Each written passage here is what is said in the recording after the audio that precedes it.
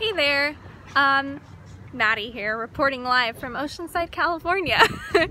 I'm here at the Oceanside Museum of Art visiting a exhibit dedicated to Raleigh Crump, who is a Walt Disney legend.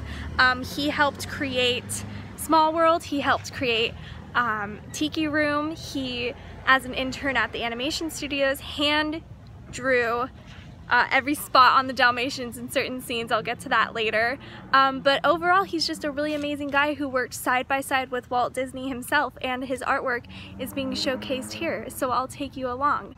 So just so you know, I will be talking really quietly because I will be in a museum. I'll be very monotone and very quiet because I want to be very respectful being in a museum, but I just wanted to show you this because it's super cool and I can't wait to show you. Now, I got to meet this man himself at a Oceanside Film Festival because someone last year made a documentary about him. It's called The Whimsical Imagineer.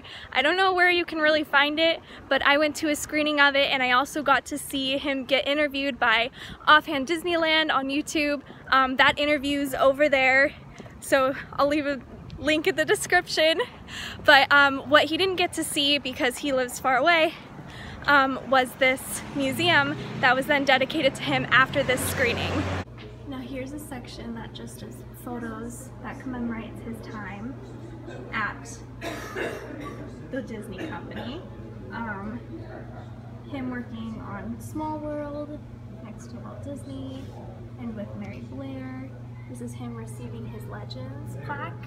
You can see Mike Eisner off to the side. These are all of his cast member name tags throughout the years, which is just really cool. Here's him around all the Small World dolls back in the day. You can just see, here's an original picture of Small World. It's funny, it says sponsored by Bank of America. And then here's a picture of him next to one of his designs, which is actually up in this corner right here. They're supposed to be just dainty figures hanging from strings, and they naturally move because of the air in the room. They pick that up, and that's what inspired all of these little spinny things, which is why there are so many moving parts on Small World. He's the reason for that. So here's some just kind of mess around artwork for the creation of Small World. Here's one that I thought was really funny. It's Raleigh Crump drew this picture, or painted this picture of Mary Blair as a Small World doll. Here is a scale model of what Small World was originally going to be. This was handcrafted by Raleigh, and it had a working clock to showcase what the Small World could do.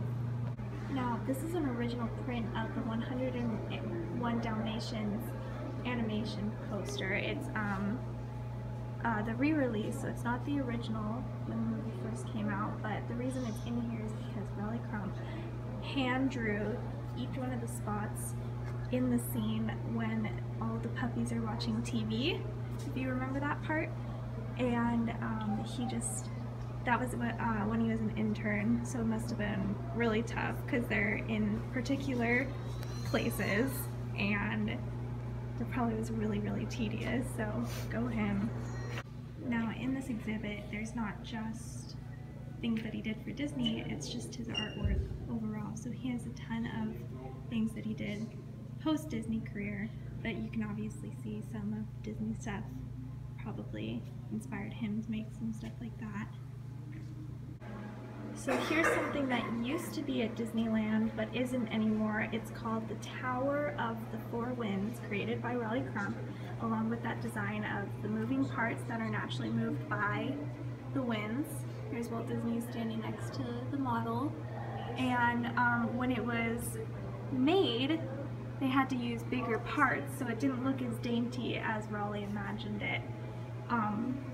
So when he saw it, he called it a piece of crap, and Walt said, well, it can't be a piece of crap, it cost me $200,000. Okay, so here's the pencil that inspired his idea for moving propellers and moving parts. He took off this little metal piece and put it on top of the pencil and started on the tip of the pencil and just started spinning it, and soon he made just a bunch of little moving propellers and moving parts, and that's what inspired this model right here. There's wind inside of this thing that's naturally moving the parts. Just super cool. Here's a picture of the real model, Raleigh and Walt, signed by Walt. And here's Raleigh's son standing next to some of the propellers during the construction of this.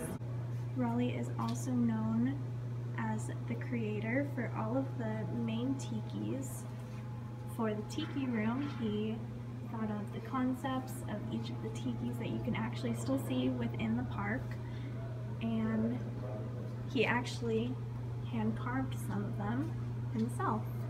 This was actually done by him. Here's some concept art for the tiki room.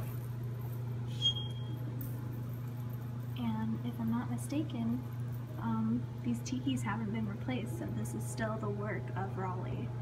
Here is Raleigh's award that he received when he became a Disney legend. If you go to the animation studios, you can see a giant version of this very statue, and along with Raleigh's name and his hands within the Disney Legends Plaza at the animation studios.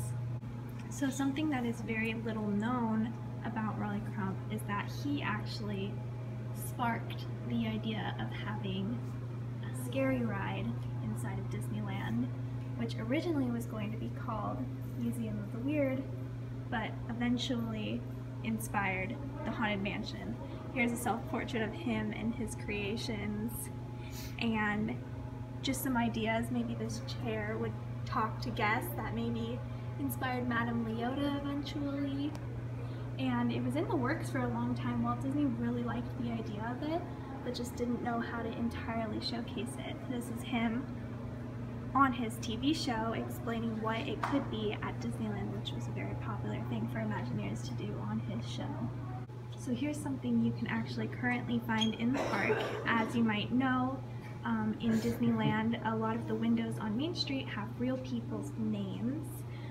This one was dedicated to him because of the Museum of the Weird. You can see the Tower of the Four Winds on it as well, which is super cool.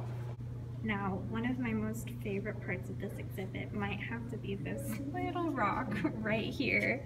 I just think it's a funny story because it shows a side of Walt that we weren't really supposed to see, which is like the non-family friendly side. Apparently, Raleigh was commissioned to paint a little rock with the word shit on it because that was Walt's favorite cuss word, and that was a Christmas present to him done by his nurse. Okay, alright, I really hope you guys enjoyed that. I think Raleigh Crump is just a super awesome, artistic, creative guy, and it's really cool diving into the life of someone who worked next to Walt Disney, because when you think of Disneyland, you think, oh, it's just all done by Walt Disney, but no, he was the pure contributor to the Tiki Room, Small World, all of these iconic things within the park, and it's really cool that someone recognized that and made an exhibit about him. So, thanks for watching!